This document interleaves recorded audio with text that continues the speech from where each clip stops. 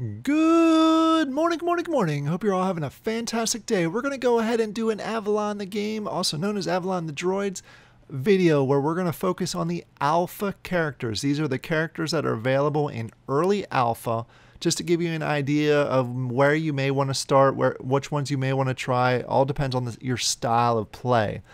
We have everything from healers to mages to ranged weapons to slightly DPS two-hand weapon style characters. First here we have the Viking Berserker, which is the first one we're going to jump into. He is a two-handed weapon, DPS style, Berserker style character, which we're going to take a look at. Again, he has two-handed weapons, two small or medium-sized axes. So let's go ahead and jump in and take a look at some of his characteristics. All right, we are in here. We're going to focus on just the alpha, the base weapons that you start off with when starting out with the game. He starts out with, if you hit Z, he'll get two-handed weapons, and where you swing those axes around, do some cool motions, but he also has the option to get the axe and the shield, so you can also defend, and again, much more powerful but slower swing to it. He also has this cool thing where if you have a group where you're coming up to a group of enemies, if you run up and you hit 2, he'll jump and he'll bam, and it knocks them all away. What we're going to do is we're going to quick run over, show you the two-handed weapons, and just fight a few monsters to show you what kind of battle he has, or what kind of skills he has. Before we actually jump into the battling, the same thing I'm going to do with all of these. I'll probably skip this with most of them, but just wanted to remind you, come over to the fountain, click E before you get started. That'll give you a nice little health boost, especially for those non-tank characters that need a little more help when they're attacking. So we're going to run over to where we see some spiders and some wolves. Like I said, I'll skip over this in the future ones. And then we'll go ahead and fight some, and I can show you some of their skills. We got some spiders up here, which we'll start out with. And I should have started with a Berserker. There we go. Already leveled up. There you go.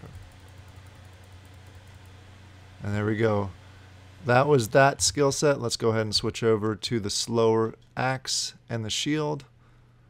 He's a very slash DPS, kill him super fast type of character. But now we got this. And you see how that bounced him away. This is a much stronger weapon, but much slower. It does have, looks like it's radius attacking, so AoE, I guess you could call it, so it kills a number of different things at once. And if you click 1 when you have power, you can go ahead and kick. You got some other things, which is a taunt, which is interesting because let's go ahead and kill one more group, and then we'll switch to the next character. So if you like this kind of style, Berserker style of a character, definitely something that's worth checking out. And after we kill this guy, we'll go ahead and switch to another character. All right, I'm going to go ahead and jump to the next one. Next character on the list is a healer. She's a druid. She's actually going to be one of the more popular characters. She's going to be changed quite a bit over the next few months. I know they're revamping her, so this is just a temporary style for alpha. Again, a healer, not super strong, so something to keep in mind when fighting with her. She does have a staff. If you look, she has it looks like a lantern and a staff, a droid staff. She does mostly healing, so I'm not going to do a ton of battling with her. Again, let's take a look at her stance. This is the staff. And then we have the lantern, which gives you a heal and also protects you in caves.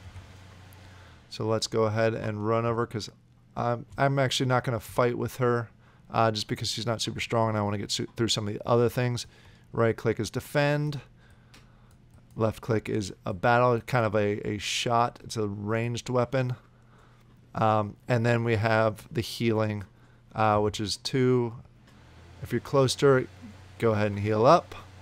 And then, did the wrong button. And this bubble, if you're in here, it goes ahead and heals also. So you can heal the entire group. Like I said, she's mostly healer. Going to be very popular because one of the things that she's going to have is, like I said, that lantern. If I switch over when you're in caves, it keeps vampires away if you're in this bubble, this light bubble that she has. So it's a pretty cool feature. She's going to be one of the key people for egg hunting, as they keep saying. So let's go ahead and jump to the next character. All right, the next on the list is the Elf Knight. She is she's a ranged. She comes with both a two-handed sword and a bow. Keep in mind when using the bows, I'm logging in the server now, that's why you see it frozen. With the bows, you have a finite amount of arrows, so keep that in mind. Let's go ahead and pull out, this is her two-handed sword, so it's pretty powerful. She is a knight, so keep that in mind. But she also has the option to switch it out and grab a bow. And the bow is obviously for ranged weapons. Let's see what we have over here. So let's go ahead and just do a target practice. Shoot this tree. If you just press the button quickly, it shoots fast. If you hold the arrow down, you go ahead and it shows where the trajectory is, and then let go and it shoots the arrow. What we'll do is we'll go ahead and sheath this, run over to the fountain, and we'll attack a few items. So we can attack them from far, shoot them, and then when they get close, we can switch weapons and melee attack them. So that's the neat thing about this, the Elf Knight, is you have the ability to go ahead and do both ranged and powerful close range, and she has a heal too. That's the nice thing. I'm a big fan of the self-healing because I tend to run in and get myself in trouble. So it's always nice to be able to heal yourself. She has a couple other features to her too. We're going to go ahead and run over here though. Okay, we are out here behind the... We are looking for some wolves to attack. I want to shoot them from long range, and I think they just saw me. Oh, they did. So I'm going to switch weapons, and we're going to attack melee, and I'll show you the ranged weapon on the next batch. I got just a little too close. That wolf does not want to come close to me. There we go. Boop. All right, let's go ahead and be a little more sneaky this time for these wolves over here. Maybe I can range attack a few of them.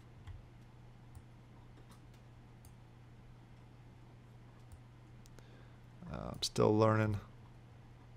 There we go. This one's probably going to be... I keep going over top of them. All right, you are there we go. And you got ranged, and they come in close, and you can slaughter them. I kind of like this character because you have both types of weapons to fight with. All right, let's go ahead and jump to the next one. All right, the next character is the Inquisitor. He is the Dark Mage. He seems to be one of the more popular pre-launch characters because he can do a lot of necromancy stuff. There's one of the things that he can do is he can bring the dead back to life, and you can actually have like skeletons that will fight with you. You obviously have to attack a few things, but here he is. He starts out his two types of weapons he has dual daggers that you can go ahead and use, and then he has this magic right here, which he can shoot if you right click. It kind of shoots it throws a dagger, which is kind of neat option. And then if you switch weapons, he has a blade right here, which is, if you click on I, it's a special one. It's the Inquisitor blade. So it's not as strong as the other blades that we've seen. It's not even as strong as the knife, but it is a quick weapon that he has. He has a few other things as far as his powers go. He has one of his dark magic is you can shoot distance. It's like a bolt of lightning almost, and shoots down on top of people. It's a nice ranged. So let's go. I'm going to quick run over to the fountain, and then I'll quick run over to some of the wolves and show you some of his attacks. All right, we are here close to wolves again. I'm going to try and do, not sure if I can get it. See how far the daggers throw. Boop. Oh, I actually got him. That's pretty cool. Wasn't expecting to. And we did that, and then we'll go ahead and attack. You can see he is not the strongest. This is my first time actually fighting with him. He's not the strongest one of all of them, but he's got some cool skills to him, which is neat. I went ahead and destroyed those. You see my health went down quite a bit, but I do want to show you the different items that you can do. I actually don't have the necromancy staff, so I can't show you that. That's the close range defense. Yeah, and this is if you have the necromancy staff, which is pretty cool, you can actually again raise the dead and get a bunch of things to help you, skeletons to help you. He's got some black magic. I'm sure he's going to have some cool things that go along with him. In addition to that, you can go ahead and fly the fire dragon with him. He's the only one that can fly the fire dragons. All right, let's jump to the next character. All right, we have two more characters left. This is the Viking Raider, similar to the Berserker. I don't know a ton about him yet. I have a feeling he's going to be initially fighting style similar to Berserker. But I know they have two styles of Vikings. They have the water Viking, and then they have, what was the other one? The horse Viking. So one of them does well with horses, and the other one does well with, can fly the water dragon. So let's go ahead and show the two weapons. He's got two dual axes, which are super cool for DPS, and then you can switch them over to a bow, so you can shoot long range. Got that one there, and then he has magic, which is a more of a taunt type of style. All right, so he has a very similar style. The range weapon, I guess he's more of a DPS style than the Berserker is more of a tank style. He can shoot long range, as you can see, and then you can switch him to the dual weapons. I'm not going to run him over because he's going to be very similar to some of the other fighting styles that we saw. So we're going to go ahead and jump over the last one. I'm not sure if he's the horse or the water Viking. We'll find out more details, but he's more of a DPS, like I said before, and the Berserker is more of a tank. So depending on what you want with that, if you want one that has dual weapons but also has the shield and sword, go Berserker. If you want the ranged weapon and the dual weapons, go with this guy. And last but not least, we have this one. He is supposed to be styled after the Templar. The Templar is not available yet. They're still going through the design phase for that, but he is the closest style to that. I showed him in the basic video that I put together, showing all the basics and how to get started in Avalon. So he has a very Templar style. He has both the shield and sword. As you can see here, the shield and sword is his base weapon. And then he has the stronger long sword, which is a lot slower, but also fights a lot better. He's got the self-healing, which is nice. And he's, if you like a tank style, but also can do some DPS, and self-healing, he's the character to go for. He mixes well with the Elf Knight that I showed you before, who has the ranged weapon plus the powerful swing, which is Knight. So if you like the range, I kind of like this guy. I don't think you can kill the chickens, but I'm going to try and kill this one. He's a lot slower. That's the only challenge with him. No, you can't kill chickens. He's a lot slower, but he's also a whole lot more powerful. His health is probably the highest out of all of them. Once you buff him, he goes up to 15. He goes up to 1500. I have him level up to level 3, so it's slightly higher. He has the self-healing. He has the knockback, the taunt. He's just a pretty cool character if you like the tank style. So let's go ahead and jump back and just do a quick recap of all of them. All right, let's go ahead and, like I said, do a recap of all these. Depending on the style that you like, let me know in the comments down below, which character are you going to be trying out first? What style do you like? We have the Viking Berserker, who has the shield and an axe, but also the dual weapon, so he's more of a tank Viking. You have the Druid, who is straight up healer, has some distance attacks, but not super strong. Best for groups. Also going to become very important when we get to the dragon egg hunting in the caves.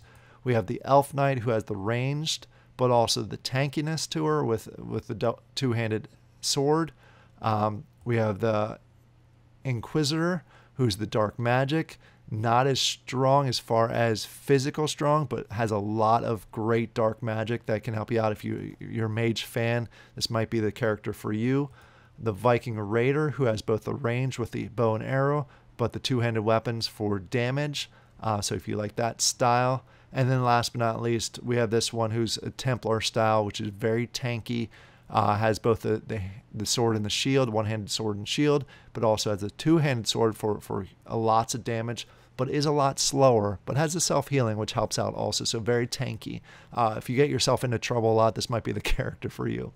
Again, let me know in the comments down below, which character do you find the best? These are, again, alpha characters. They will change as we get closer to beta, and then when we launch officially, you'll see a completely different set of characters, but this is the alpha set. I hope you all enjoy these videos. Thank you, and have a great day.